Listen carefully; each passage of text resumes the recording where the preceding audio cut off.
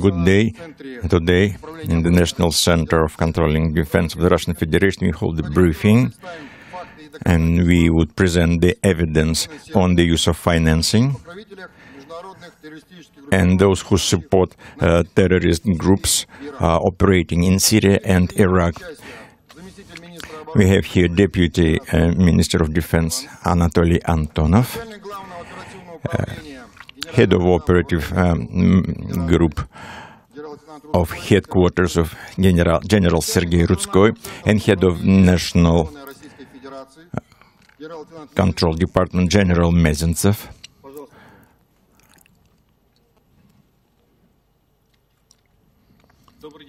Good day, dear colleagues. The international terrorism is the chief threat of our times. This is the threat which is quite real, and many countries, like Russia, know that firsthand. The so-called Islam State is the leader in the terrorist international. This monster of the international terrorism may be counterposed and it may be defeated. Within the last couple of months, the airspace forces of Russia demonstrated this. We are sure that to win over ISIS, we have to make strong blows on the source of its financing, as was said more than once by the President of the Russian Federation, Vladimir Putin. Terrorism without money is an animal without teeth. Revenues from selling oil are one of the most important sources of the terrorist activity in Syria. They win over $2 billion annually and spend these funds to recruit fighters all over the world, providing them with equipment, weaponry, and that is why ISIS protects the source of criminal oil production in Syria and Iraq. The chief consumer of this stolen oil is Turkey. According to our information, this criminal business involves the top political leadership of the country, President Erdogan and his family. We pretty often said that it's very dangerous to play games with terrorists. The fire from one country may appear into other countries. We observe the situation in the Middle East. Today, we shall present only part of the evidence which show that in the region there is one team of bandits and Turkish elites to steal oil from their neighbors. This oil in enormous quantities in industrial scopes through pipelines and 1,000 trucks goes to territory of Turkey. We are assured, and today we shall present direct evidence that the final point of destination of the stolen oil is Turkey. Dear ladies and gentlemen, to cut the channels of finances is necessary. Without it, it will not be possible to fight with this terrorist organization. As Deputy Minister Antonov said, the chief source of the finances for terrorists is the illegal sale of oil products. To liquidate this channel, the airspace forces of Russia hit objects of production, storage, refining and transportation of oil products in the territory of Syria under control of ISIS. Within a couple of months, due to our hits, we hit 32 oil refining complexes, 11 oil refining plants, 23 stations of transporting oil. We destroyed 1,080 tank trucks. which transport oil products. So the turnover of this illegal oil production and transportation was reduced twice. The revenues of this terrorist organization from criminal business reached $3 million per day. You multiply it into 4 years. After our strikes, the revenues of terrorists went down to $1.5 million per day. But banned groups still receive financial support and weapons and armaments and other material support for their activity. Some countries, including Turkey, are directly involved in a large-scale ISIS business project, and they support terrorists. The General Headquarters of the Armed Forces of the Russian Federation has direct evidence based on our air intelligence to the fact that Turkey is involved in this business. Today, we present only parts of this evidence. We found out 3 chief routes of oil transporting to Turkey from ISIS territory in Syria and Iraq. Western route reaches to Turkish ports to the Mediterranean. Northern goes to oil refinery Batman at the territory of Turkey. And the eastern joint is in Jizre. You will see all the chain of supply of oil products to Turkey, from production to refining. Western route, hydrocarbons produced not far from Raqqa by automobile transport at night time are transported to the northwest of Syria, then through Azaz at the territory of Syria and Reyhanli, the territory of Turkey, to Turkish ports Derkyol and Iskanderun. In this picture, dated November 13 in Azaz, we see the automobile road which connects Turkey and Syria. We see the equipment which transports oil products. In the A square on the Turkish side, we see 240 tanks and large trucks. At the B square, Turkish territory, there are many trucks which wait for the border crossing. Part of this equipment is masked for civil trucks. Similar is the situation not far from Reyhanli, not far from the... Despite military actions in Aleppo, there is a strong movement of transportation in both directions, and in the Turkish territory we see lots of trucks. This video shows how these trucks cross the border without any hindrance. These are bandits and terrorist groups, Jurhat al-Nusra, which allows large trucks with oil to cross the border. This transport is not checked on the Turkish side, and we see hundreds of such trucks. In the picture dated November 16 in Reyhanli, you see 360 tanks and lots of trucks not far from the Syrian border. In the B square, there are about 160 tanks which crossed the border.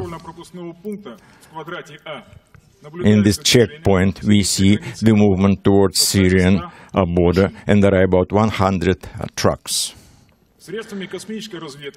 Space intelligence shows that after crossing the border, these tanks and large trucks with oil go to ports Dertyol and Iskanderun with specialized territories for tankers. Part of the oil is transported to ships and goes for refining outside Turkey, and part is sold at the inside market. The daily turnover is about 1 tanker a day. This pictures show the tanks waiting for reloading. There are 365 such tanks. In Iskenderun, about 60. The next route goes to Turkey from oil fields located at the right bank of Euphrates. One of the largest centers here, controlled by ISIS, is the Derazor territory. Here we see many oil refineries. One of them you can see here. Here we see lots of tanks waiting for loading. Here you see automobiles or trucks located not far from each other. At this picture taken from the air, we observed 1,722 oil tanks. You have to note that from the beginning of our airstrikes on these oil infrastructure sites controlled by ISIS, the number of these trucks in columns reduced notably in this and other parts of Syria. And environment suffers also. There are oil lakes in the center. This is the picture not far from Raqqa, and you see it on your screen.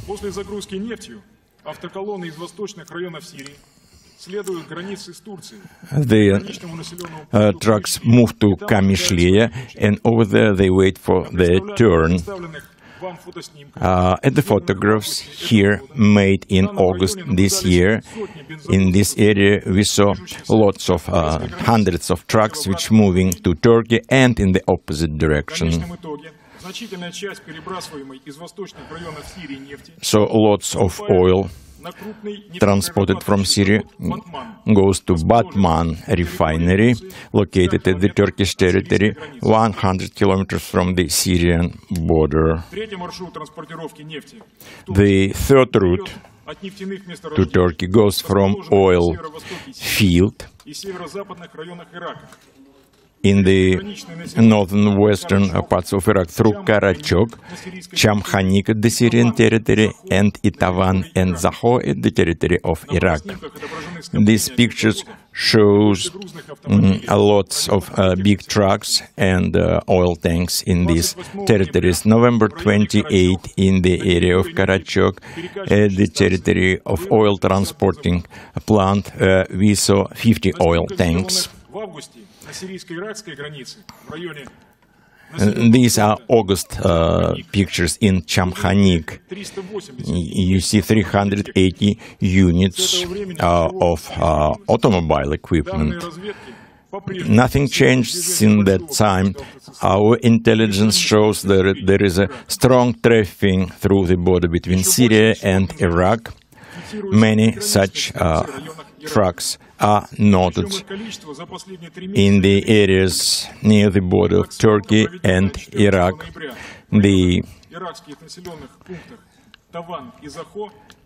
In Iran, Izaho, we made films and we saw the 104 big trucks. It's hard not to notice them, but to destroy them by coalition, well, it doesn't take place. So far, we only see the increase of a number of strategic drones.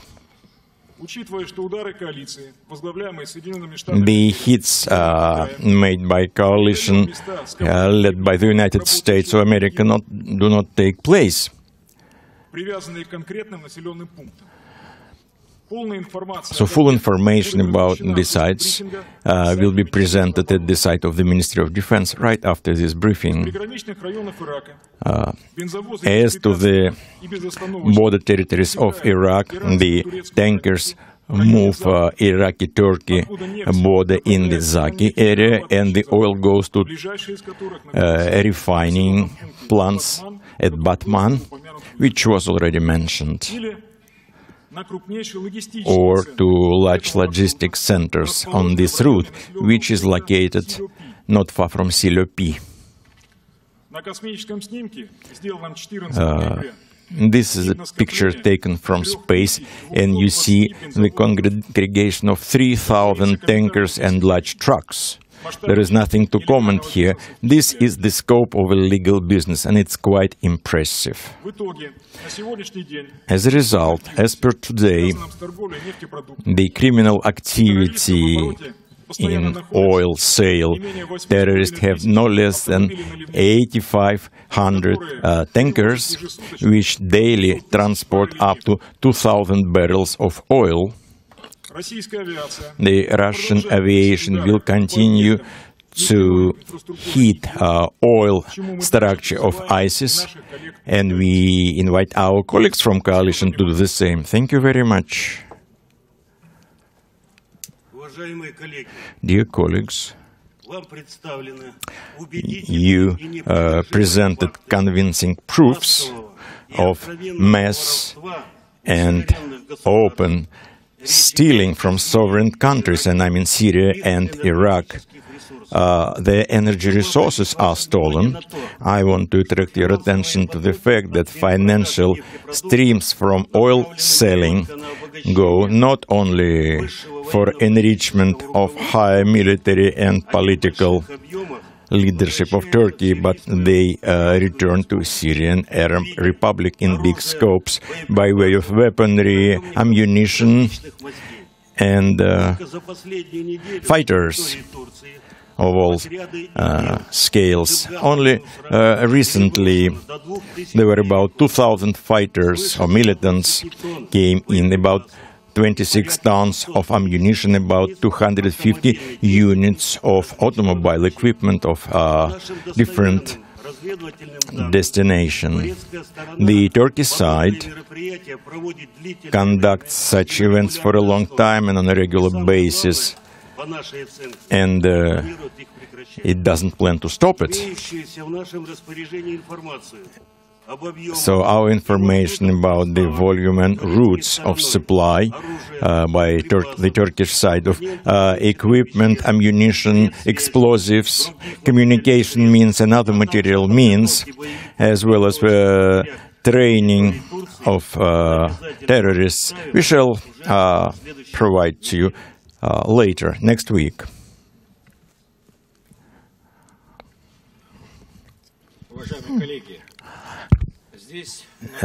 Dear colleagues, here we have a big number of mass media representatives, and our briefing will be shown to many more of your colleagues. In this regard, I would like to say the following.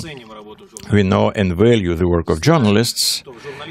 We know that in journalist community there are many courageous people who perform their duty honestly. Today we presented to you how illegal oil trade takes place, which results in financing terrorism. We presented convincing proofs, which may be the source for journalist investigation. We are sure that the truth would make its way to the surface. We know the price of Erdogan words because Turkish journalists showed his lies already, and for this the journalist went to prison. The Turkish leaders would not retire. Mr. Erdogan would stay on, even if his face would be tarnished with stolen oil. And actually, our friends died from Turkish militants. You see what they do. They went to the other country and steal it. And if someone is in the way, he has to be destroyed. So retirement of Erdogan is not our goal. This is for the Turkish people to decide. Our purpose to close down the sources of financing terrorism by mutual efforts. We shall continue to present the facts of this stealing, how Turkey steals or robs its neighbors. Control over this stealing business may be given only to the closed ones, and nobody in the West asked the question why the president's son heads one of the leading energy companies and his son-in-law is the Minister of Energy. What a wonderful family business. Is this possible somewhere else? Such affairs cannot be given to anybody but to the closest ones. So far, Western media doesn't provide any assessment of this situation, but the murder will out. The dirty oil dollars would be working, and I'm sure that now everything what you saw here was falsified. If this is not there, let the journalists go and see for themselves. Today, we present only part of the information about monstrous crimes of Turkey elites, which directly finance the international terrorism. We think that any sensible journalist should fight against this crime of the 21st century. The objective journalist may be an efficient means in combating financial and corruption schemes. We call for our colleagues to conduct journalist investigations to reveal financing schemes to finance terrorism. And stolen oil goes to other regions. The Ministry of Defense of Russia will continue to inform you about supplies of oil to other countries by terrorists and about our airstrikes in Syria. So let us unite our efforts. We would destroy the source of financing of terrorism in Syria, and you join this work outside our ministry. Dear colleagues, everything we hear today at this briefing will be published on the official website of the Defense Ministry, both in Russian and English. We have our colleagues present here from the foreign mass media who were at the Khmeimim base and saw for themselves how it works out there, and will go on to inform the journalist community based on the impartial facts and efficient control.